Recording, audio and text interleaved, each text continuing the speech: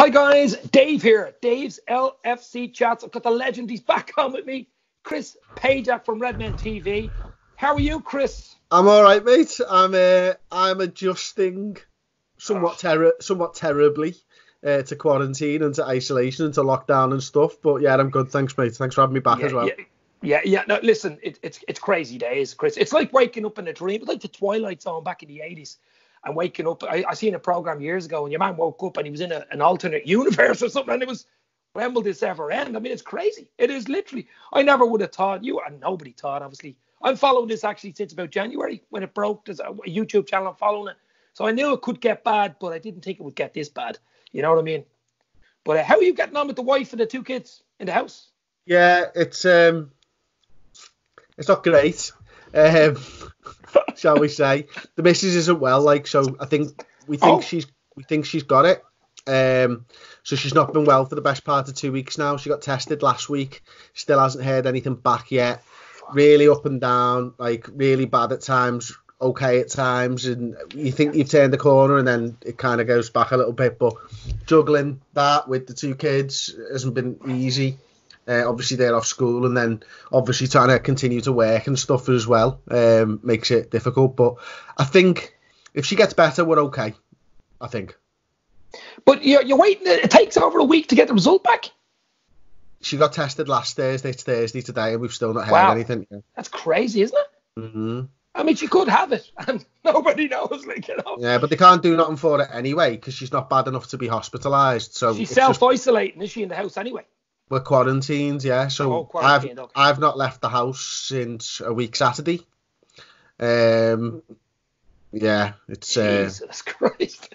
Yeah. And Paul had it. Paul's okay now though. Paul had it really bad, really, really bad. Just at the point where he was thinking about going to hospital with it and stuff, but he's recovered now, full recovery, thankfully. Jesus Christ. So he's back in and back on Redmen and stuff like that. So yeah, I seen him. I seen him. We did a video today actually on Redmen. Check it out. It's very good. They were doing a video about the Liverpool players, the way they're making, like King Kenny was doing, with trying to hit the balls, and Virgil was doing stuff.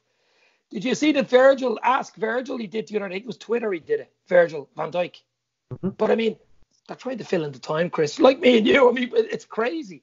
Okay, we talk about I was going to say the most important thing, obviously health is the most important thing, but Liverpool, the Premier League, okay? They're actually meeting, I think, today and tomorrow again. They've been meeting all week, the Premier League, trying to decide on what to do with this crazy time. I know you hear a lot about null and void and all these other fans, especially probably United and City fans, saying, just void the season, leave Liverpool out of it. We're 30 years of hurt here. It's killing me. I'm sure it's killing you. But what do you think? What do you think will happen? I know nobody knows, but what do you think will happen in summer maybe?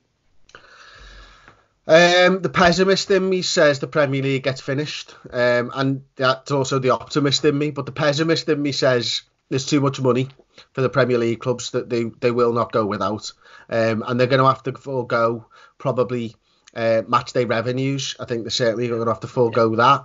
But I think as a percentage of what the clubs earn, the TV thing's more important. I think there'll be this big summer bonanza with football on all the time. Football, all on the telly, all the time. And Liverpool are crowned Premier League champions. And that's also what I hope happens because I'm a tribalist football fan, as we both know. So yeah, that's what I think will happen. What about you, mate?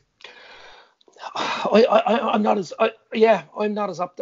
pessimist as well. I think anything's possible, Chris. I really do. The position we're in, the world we're in right now, it's only going to get worse before it gets better. Let's hope it gets better before June and July. But I was just thinking the other day, the way they were thinking about having camps and splitting all Liverpool squad. Think of many people are in the squad. Think of many people are in the camp. Would be maybe 100 people, possibly. Security, everybody.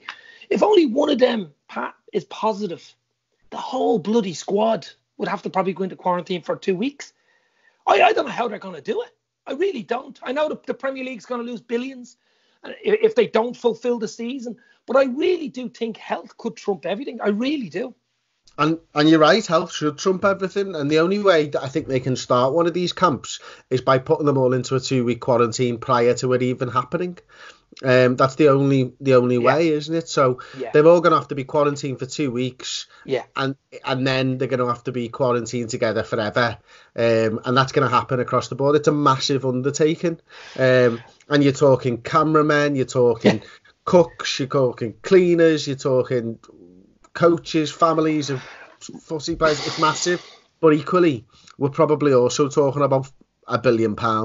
Yeah. Yeah.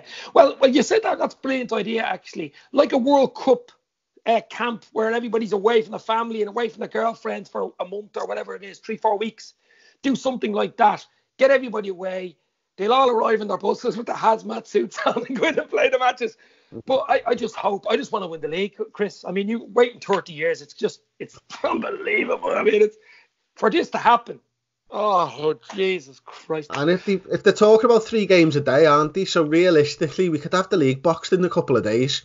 You know, it's just like play the reserves, get the lads back home, get them resting, give them the summer off. Harvey Elliott, you can go out there and play, and you Curtis Jones and all that. Get the league boxed and get the lads home and looking after what we need to do. We were only 2 bloody games away. Okay, so Chris, another big topic is yourself, Chris Pajak YouTube channel. What is going on, my friend? To be honest, I just needed something to do because the footy is such a massive part of my life that I just needed to do something a little bit different. So I started kind of vlogging and doing food vlogs and just doing my own channel, mate, to be honest. And I'm pleased with how it's gone so far. People seem to be enjoying it. So you just need to Google Chris Pajak if you want to go over there and check it out. I cook scran, as you can tell, quite a big fella who likes his food a lot. And I'm an half decent cook as well, so I do some food stuff. I do some other things where I just rate stuff. I'm really enjoying it, mate. And I know that you've been watching, so thank you for watching as well. I have, and I'm just telling everybody else here that's watching this to watch Chris, because I'll tell you what's good about it. It's fresh. It's different. You know, it's not even football. It's making stuff. It's rating stuff. It's just different, and it's good to mix things up, I think. Anyway, I didn't think you were that good of a cook, though. Screw yourself. 18 years in catering, mate. I'm only joking. I can only make fucking beans toast, for fuck's sake. 18 years in catering, I had, mate. I actually knew that. Yeah, no, you're brilliant. So you're having another show tonight or tomorrow? When's the next? Friday night, yeah. Pulled pork, I'm going to show everyone how to do my way. Oh, very nice. Right, well, that is absolutely brilliant. I'll put your link in the end so everybody can click it and hopefully subscribe to Chris Pajak. And Redmen TV are still going, guys. They haven't gone away. Redmen TV News, the Academy, the whole shebang are still there. Let's hope the next time I'm talking to you, the bloody league's wrapped up. I know. Fingers crossed, Dave. Okay, thank you very much for coming on. We keep it short and sweet. Stay safe yourself and your family. Hope to talk to you soon, mate. Cheers, mate. Cheers. Bye. Legend, Dave. Thanks, mate. Bye-bye. Bye-bye.